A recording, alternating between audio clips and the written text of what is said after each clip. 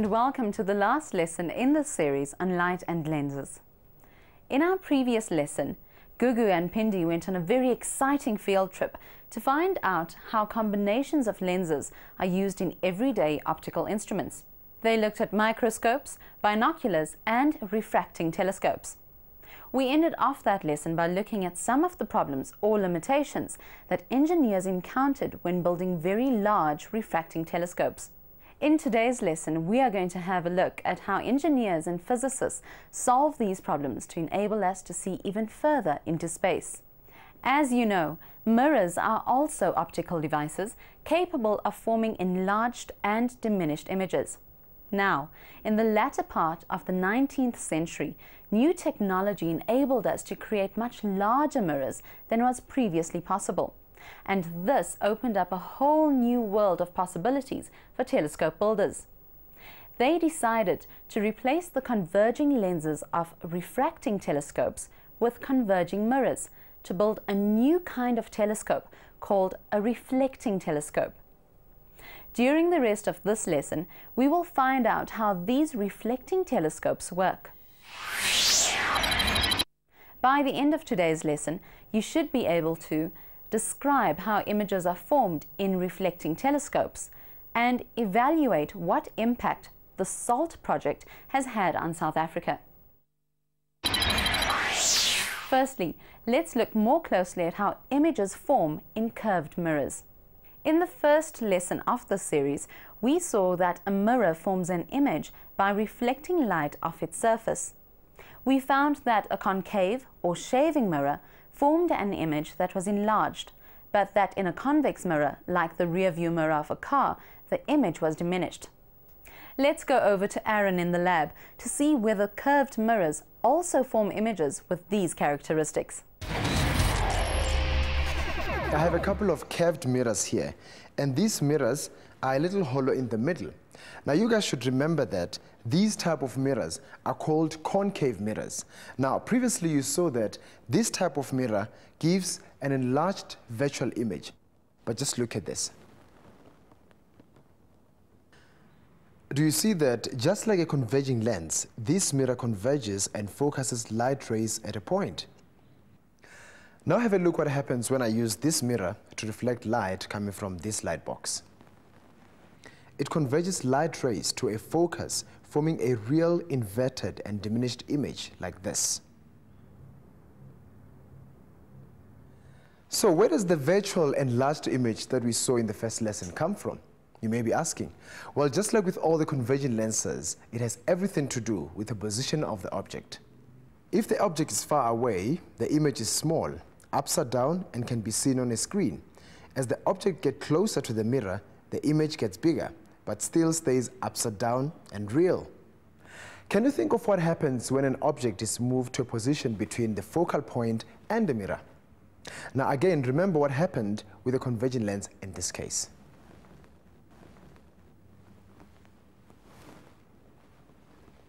As you can see, the image is now bigger, enlarged or magnified, upright and virtual. In other words, it can no longer be cast onto a screen and we have to look into the mirror to see it. Not pretty, hey? When a converging lens produces this type of image, we call it a magnifying glass. Now a mirror producing this type of image is often called a shaving mirror. Let's summarize. We have just seen that just like a converging lens, a converging mirror forms a small, inverted, real image as long as the object is placed between infinity and f. As soon as the object is placed between f and the lens, both the converging lens and mirror form an enlarged virtual image that can only be observed through the device.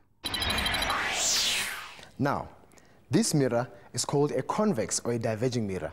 The middle part here bulges out slightly. And again, we're going to compare this mirror with a diverging lens. No matter what position of the object is, the image is always virtual, upright, and diminished, or smaller than the object. This type of mirror is commonly used as a rear view mirror in a car or at dangerous and sharp turns in parking lots. It enables drivers to see what's going on behind them and even around the corners. Now that we have seen how mirrors form images, let's concentrate on how mirrors have improved telescopic design.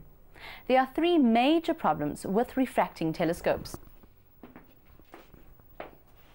Firstly, there are chromatic aberrations that we discussed in our previous lesson. Remember, this occurred because white light is made up of different wavelengths that refract at different angles when passing through a lens. Secondly, lenses have to have been made from materials that have almost uniform optical density, and both sides of the lens need to be cut and polished to perfection to get a decent image. As you can imagine, this is a very difficult and time-consuming process. Lastly, lenses can only be supported at their edges.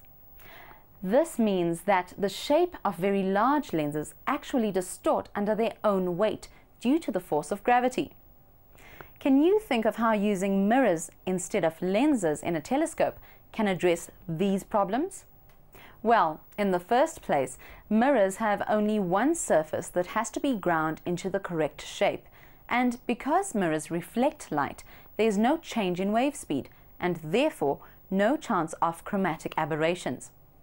Also, a mirror can be supported along its full back surface, which means that you can have much larger mirrors as objective optical elements.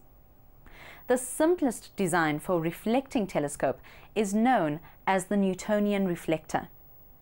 In this telescope, the convex objective lens is replaced by a concave mirror. This is called the primary mirror. Remember, concave mirrors also converge light to a focus as convex lenses do. A secondary plane mirror is put in front of the primary mirror at an angle of 45 degrees.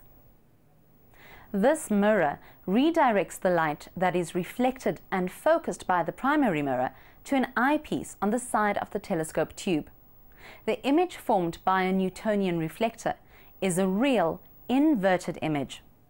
As I've said, this is an incredibly simple design, and as a matter of fact, you will find that a lot of amateur astronomers design and build their own Newtonian telescopes from all sorts of everyday materials. Most professionally built telescopes today, however, have a mix of refractor and reflector elements in their design and are called compound or catadioptric telescopes. The most popular design for this type of compound telescope is the Schmidt-Cassegrain focus. In this design, a primary mirror that may be spherical or parabolic in shape reflects light to a secondary convex mirror that reflects the light right back through a hole in the primary mirror to a focus behind the primary mirror. It also includes a lens that is called a corrector plate. This is situated behind the secondary mirror and keeps the tube and optical elements clean, as well as corrects any spherical aberration. Spherical aberrations are a distortion of the shape of images formed of far-off objects in a spherical mirror. Practically, the light striking the inner part of the mirror focuses further away from the mirror than light striking the outer parts of the mirror. Because the light path is folded in the Schmidt-Cassegrain design, it also allows for quite a compact telescope without sacrificing magnification.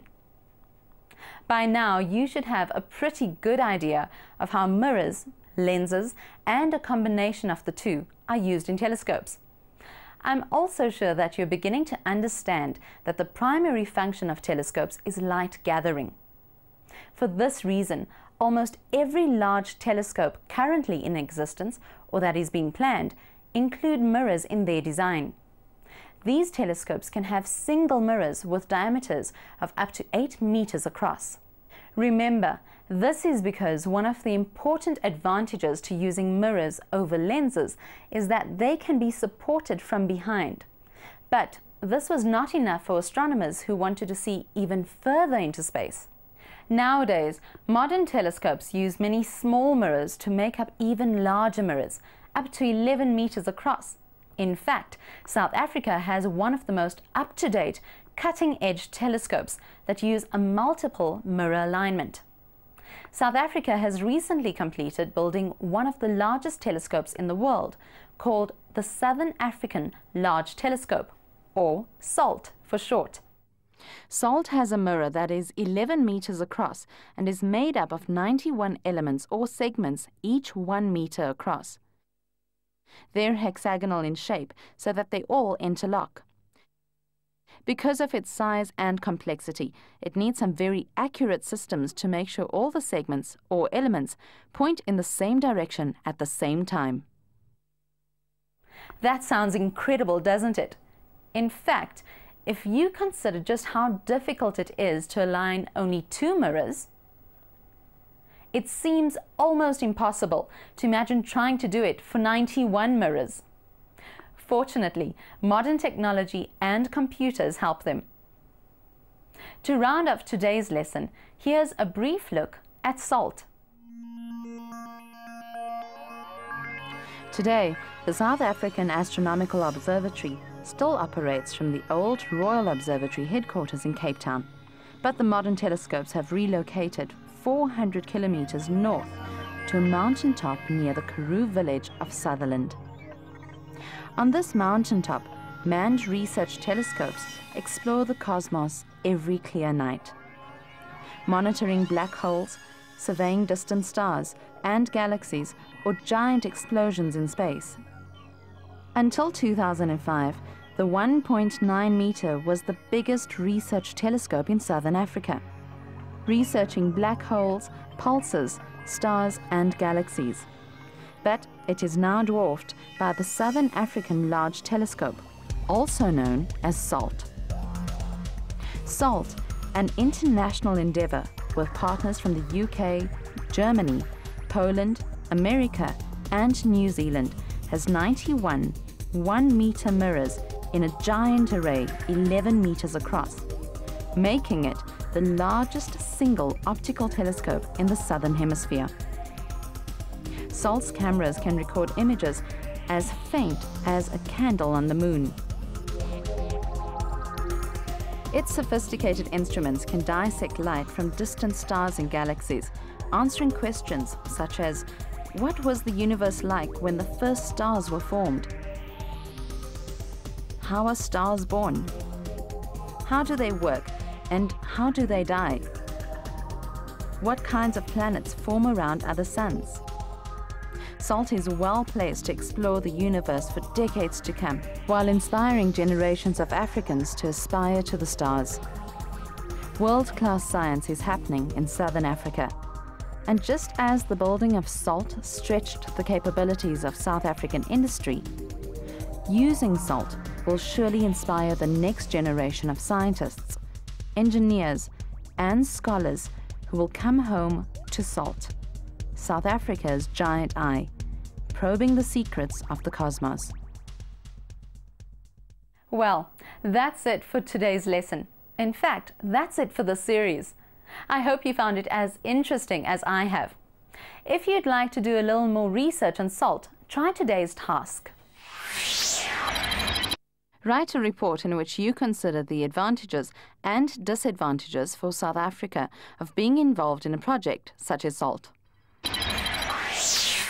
Until we meet again, goodbye and enjoy your physics.